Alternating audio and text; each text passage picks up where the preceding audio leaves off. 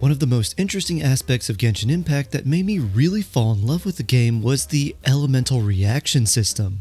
The fact that I could use fire to set the ground ablaze or use ice to create a platform on water made me look forward to a bunch of cool puzzles and other fun things I could interact with in the world. Sadly, most of the elemental puzzles and world aspects are fairly flat and kind of one-dimensional and didn't quite pan out as I thought, but I soon discovered just how deep and interesting the combat system is when combining different elements.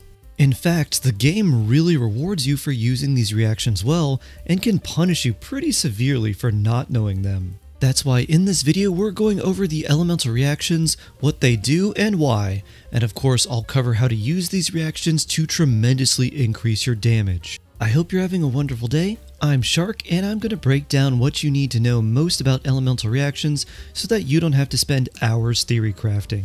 So let's start with the basics. When one or more elements come into contact, they can produce an elemental reaction. The type of reaction they produce depends on which elements come into contact with each other, as well as some more complicated things like application, timing, and elemental gauge theory. But those are a lot more advanced topics. If you'd like to know more about those subjects, let me know in the comments below. But for now, we're just going to go over the most important aspects of elemental reactions that a surprising amount of players don't actually know. So here's an overview of each elemental reaction and why you might want to use it. Freeze! Freeze occurs when you place hydro and cryo on an enemy, or water and ice, and then the enemy becomes frozen. Frozen enemies cannot move, and thus this is a nice form of crowd control or just an easy way to smack an enemy around because it's not running all over the place. You can freeze any enemy in the game, however, boss enemies do not get locked down or immobilized if they are frozen. They just receive the frozen status, which is important for certain bonuses to trigger that require an enemy to be frozen. But overall pretty simple. If an enemy comes into contact with ice and water, they become frozen, and for most enemies this means they can't move. The next reaction is Melt. You trigger Melt by applying pyro or fire to an enemy already afflicted by cryo or ice. However, you can do the opposite and still trigger a melt reaction by applying cryo to an enemy that's already afflicted with pyro. And the way you apply the elements is actually important because it changes the amount of damage you do. If you apply cryo or ice first and then apply pyro or fire afterwards, you will trigger a melt reaction, and that will make the fire or pyro damage you deal get a 2x multiplier. However, if you use pyro first and then apply cryo afterwards, triggering the melt reaction with the cryo or ice, you instead get a 1.5x multiplier for the cryo or ice damage. And you may think that it is a no-brainer and that you always want to apply cryo first and then pyro second so you can get the bigger multiplier, but this isn't necessarily the case.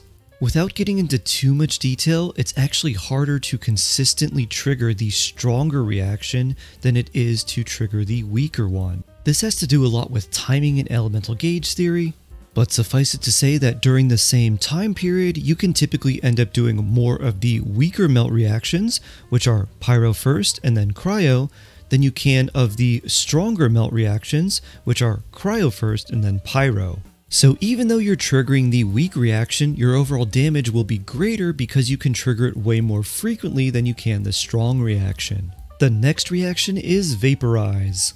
Vaporize is very similar to Melt, but it uses hydro or water and pyro or fire. When an enemy is first affected by pyro or fire and then comes in contact or is affected by hydro or water, the hydro or water damage will be increased by a 2x multiplier. And just like Melt, you can actually switch the order in which the elements are applied and still cause a Vaporize reaction. So if an enemy is affected by hydro or water first, and then affected by pyro or fire, a Vaporize reaction will occur, and the damage of the pyro or fire will be increased by a 1.5x multiplier. And just like Melt, it is often better to use the weaker reaction, the 1.5x pyro damage, rather than the 2x multiplier for hydro damage on Vaporize, because you can make more of the weaker reactions more consistently. The next reaction is Overload. The overload reaction occurs when an enemy is affected by pyro and then electro, or vice versa. And causing overload by mixing pyro or fire and electro or electricity causes an explosion that deals pyro or fire damage, regardless of whether the pyro application or the electro application causes the overload reaction. The triggered explosion will always deal pyro damage and have a 2 times reaction multiplier. Because overload is a powerful explosive reaction, it's good at knocking enemies back, which is really handy for characters that want to fight at a distance, like Yoimiya or Yanfei, but not so great for characters that want to fight up close and personal, like Diluc or Razor. It's also really nice for breaking geoshields, because it does a lot of damage to them with the explosive power. The next reaction is Electro-Charged. Electro-Charged is caused by applying hydro or water and electro or electricity. Electro-Charge places both elemental auras of hydro and electro on an enemy and continuously zaps them every half second until no hydro or electro remains on that enemy. Each of the zaps is considered electro damage and it has a 1.2 reaction multiplier. So instead of dealing lots of damage in one swoop like Vaporize or Melt, Electro-Charge deals a lot of damage over time. The Electro-Charge reaction also has a unique property that causes the hydro and electro auras to lie underneath the Electro-Charge status. This means that when you apply a third element to an enemy affected by Electro-Charge, like for instance Pyro, you can trigger both Vaporize and Overload in the same instance of damage, while at the same time getting some of the damage over time from the Electro-Charge reaction. The next reaction is Superconduct. Superconduct occurs when cryo or ice meets electro or electricity or vice versa. Triggering this reaction causes a small AoE and it also reduces the enemy's physical resistance by 40% for 12 seconds. This means that the non-elemental or white damage numbers that you deal become bigger. Even though the Superconduct reaction does cause damage, people typically just use it to reduce physical resistance so characters like Eula or Razor can hit harder. There's also a rumor that Superconduct lowers cryo or electro damage taken, but that's not true. The next reaction is Shatter. Shatter occurs when you hit a frozen enemy with a blunt attack. You can think of blunt attacks as attacks that are fairly heavy. They include things like claymore hits, geo damage, and also include special characteristics from certain characters like Klee's charge attack or her bombs.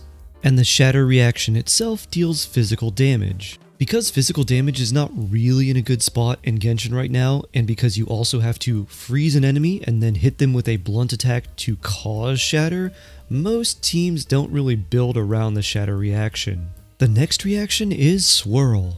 The Swirl reaction occurs when Anemo or Wind comes into contact with Hydro, Pyro, Cryo, or Electro. The Swirl reaction causes an AoE elemental damage of the same type as the original element it came into contact with, and it can also spread that element to affected targets, which can then trigger additional reactions. In fact, it's even possible to double Swirl in certain instances. This makes Anemo a really valuable element, especially when it's paired with a team that uses multiple Hydro, Pyro, Cryo, or Electro characters. The next elemental reaction is Crystallize.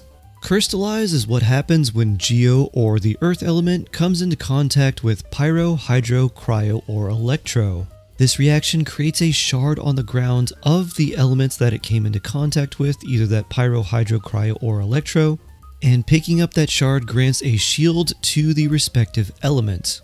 The Crystallize reaction deals no damage, and because of this, it's often considered the most useless reaction in the entire game. The next reaction is Burning. The Burning reaction occurs when Dendro or Plant meets Pyro or Fire. This reaction creates the Burning status, which deals Pyro damage over time. This is also one of the elemental reactions that players first notice when they start the game because they realize they can set the grass on fire. Because grass is a constant source of Dendro, adding Pyro to it creates the Burning reaction, just like you can add Dendro and Pyro to an enemy to create Burning on them. While the Pyro damage over time from the Burning status is active, you can use other elements such as Cryo or Hydro to melt or vaporize the Burning respectively. And as you may have realized by now, you can mix multiple reactions, and depending on the order that you use them, you can make some really crazy things happen. The next reaction is bloom. Bloom occurs when the dendro element or the plant element comes into contact with the hydro or water element. The bloom reaction itself deals no damage, but what it does is leaves behind a dendro core, which looks like a little green seed on the ground. These dendro cores produced by the bloom reaction can be altered if they are affected by other elements, and we'll go into that in just a second, but if they are left undisturbed, they will explode after 6 seconds, dealing dendro damage. The explosions from dendro cores in the bloom reaction can also damage players within the explosion's area of effect, even if they were the ones who caused this reaction in the first place. However, they take much less damage than enemies do from these explosions. You can have up to 5 dendro cores existing on the field at once. If you were to create a 6th dendro core from another bloom reaction, the first dendro core you created would immediately explode, and then it would be replaced by the new dendro core. The next reaction is Hyperbloom. Hyperbloom is a second stage elemental reaction. Hyperbloom is created by hitting a dendro core created from the bloom reaction with electro, meaning that the bloom reaction with hydro and dendro has to take place first so that you can create a dendro core, and then you have to hit that core with electro, and that will create Hyperbloom. Triggering Hyperbloom creates a dendro homing missile that seeks out and fires at the nearest enemy, dealing dendro damage. This dendro homing missile also has a very small AoE and can also deal damage to the player who created the Hyperbloom reaction. But just like with the exploding dendro cores from Bloom, if a player is in the AoE of a Hyperbloom they created, they will take much less damage than monsters do. The next reaction is Burgeon. Burgeon is a second stage reaction that happens when the pyro element interacts with a dendro core. In this way, Burgeon is very similar to Hyperbloom, requiring you to have hydro and dendro to first create a dendro core, and then hitting that dendro core with pyro, which will create a dendro explosion. The dendro damage Burgeon deals will be in an AoE of the same size as when a normal dendro core would explode. And like Bloom and Hyperbloom, if a character is within the AoE radius of Burgeon when it goes off, they can receive damage from the Burgeon reaction they created. But again, they will receive much less damage than the enemies will. There are 2 final reactions to know about, and they result from the Quicken status. Quicken occurs when you hit an enemy with dendro or electro. The order does not matter, and when you do, you apply the Quicken status to that enemy. The Quicken reaction itself deals no damage, but the status is important for 2 special dendro reactions. The first of which is Spread. Spread occurs when you hit an enemy under the Quicken status, meaning that you've hit an enemy with dendro and electro, and then you hit them with dendro again. Spread provides a 1.25 additive reaction multiplier to dendro damage, allowing your dendro damage to become even greater. So basically, you hit an enemy with dendro, and then hit them with electro, and then when you hit them with dendro again, your dendro damage becomes even stronger. The next and final reaction is Aggravate.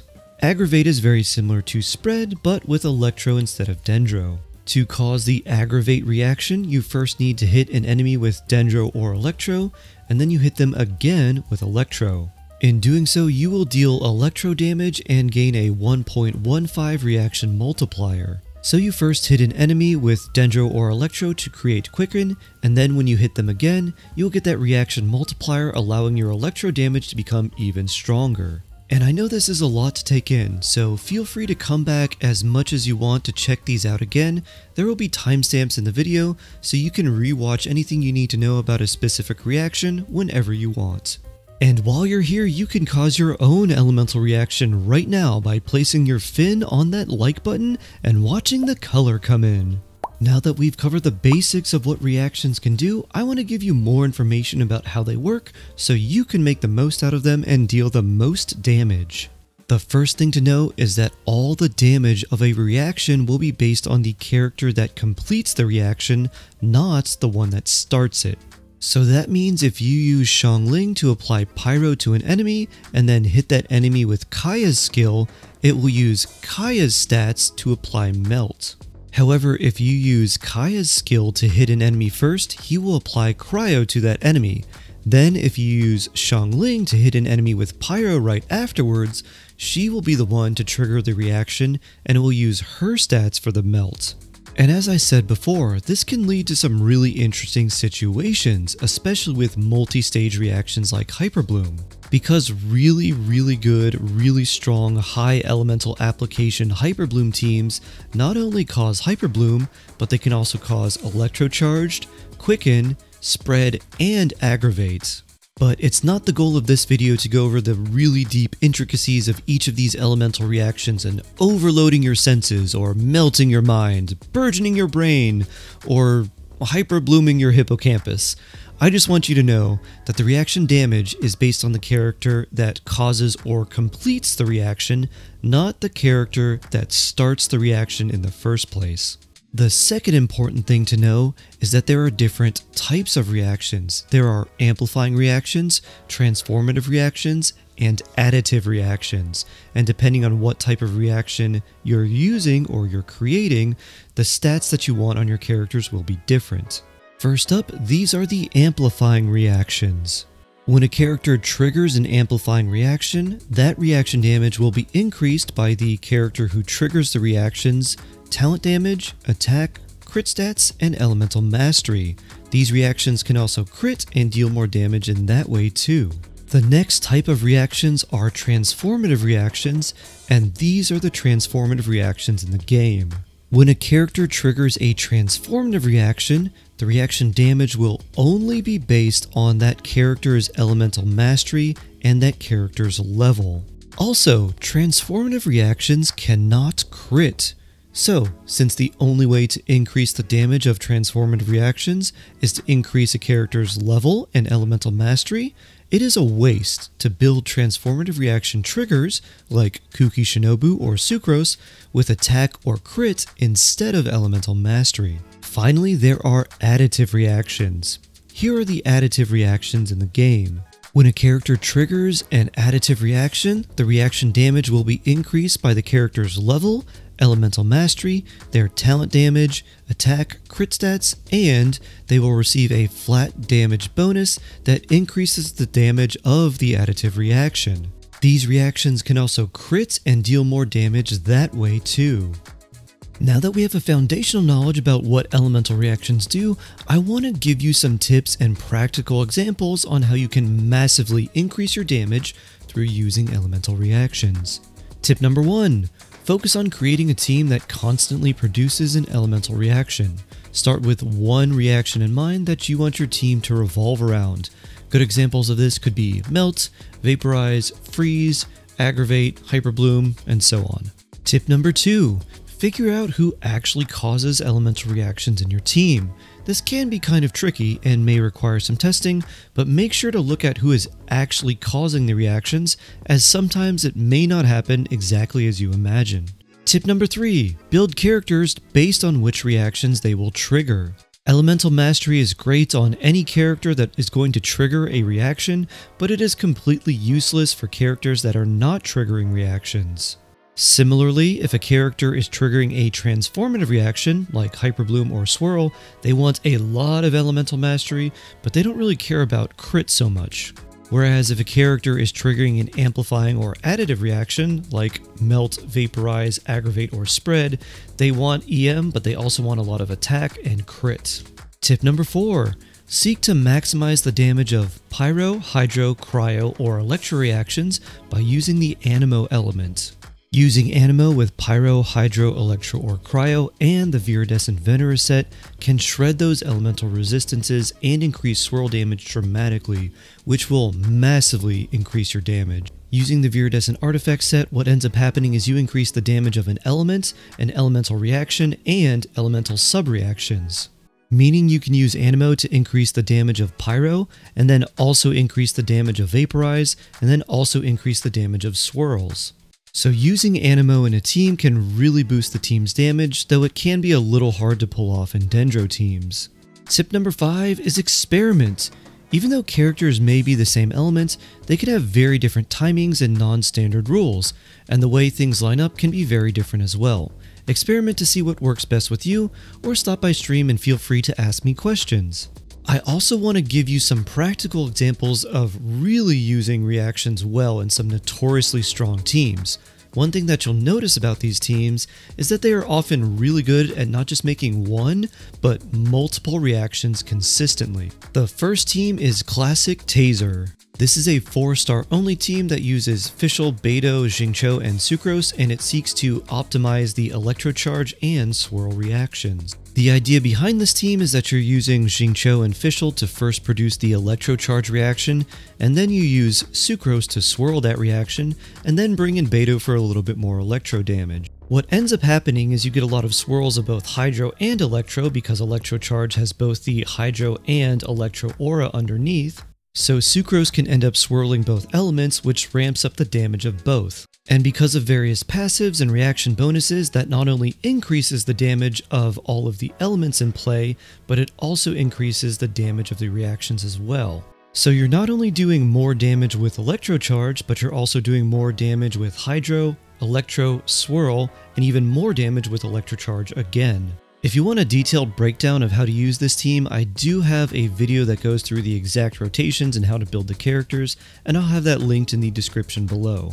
The next great example of an elemental reaction team done right is the classic Raiden National team. This team has been dubbed an Overvape team because it does Overload and Vaporize very consistently. You play this team by starting off with Raiden's skill, then Bennett's skill and burst, Xingqiu's skill and burst, and Xiangling's skill and burst, and finally finishing off with Raiden's elemental burst. What ends up happening is you have a lot of off-field Pyro, Hydro, and on-field Electro going off all at the same time. And because Xiangling and Xingqiu have special characteristics about themselves that make them really nice for elemental reaction teams, and Bennett gives you a ton of attack from his burst and a lot of healing on top of that, this team is super easy to play and really powerful. And because of the special application properties of Xingqiu and the 0 ICD or internal cooldown on Xiangling's elemental burst, you end up creating a lot of reactions.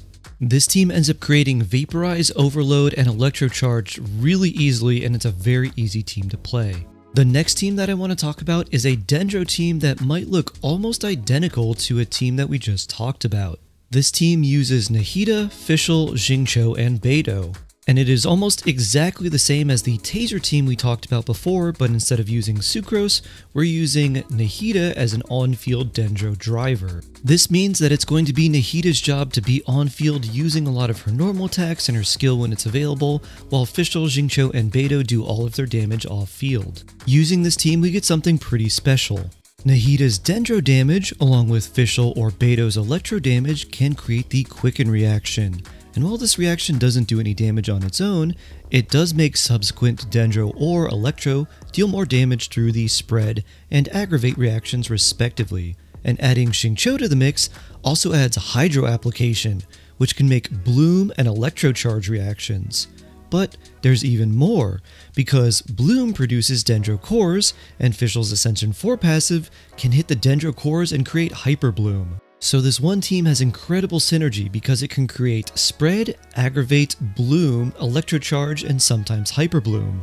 Now it should be noted that characters like Fischl and Beidou are not very good in Hyperbloom teams because their elemental skills or bursts do not target the Dendro cores. So creating Hyperblooms with Fischl and Beidou is inconsistent at best. And even though you would be better off using a character like Kuki Shinobu for a Hyperbloom team, this type of team just illustrates that you can create characters that have tons of synergy with each other to create tons and tons of elemental reactions of all different types and deal tremendous amounts of damage. And if you're wondering which characters are the best for elemental reactions and are just broken in general, I'll have a link to a video that explains exactly that in the description below. But if you don't have those characters and want to know how to build the characters you do have, I have a video that quickly explains how to build every character in the game. This video is quite long, but it has timestamps that will let you go exactly to the characters you want to figure out how to build and make them the very best they can be, and that video will also be in the description. Genshin Impact's elemental reaction system is seemingly simple on the surface, but incredibly deep and sometimes a bit overwhelming in practice. But mastering elemental reactions will massively increase your damage, help you build better teams, and just make you feel like a legend. So feel free to come back to this video if you're ever curious about elemental reactions, or just ask me about them live on stream. I love you all, stay jawsome, may order guide you friends, and I can't wait to see you in the next one.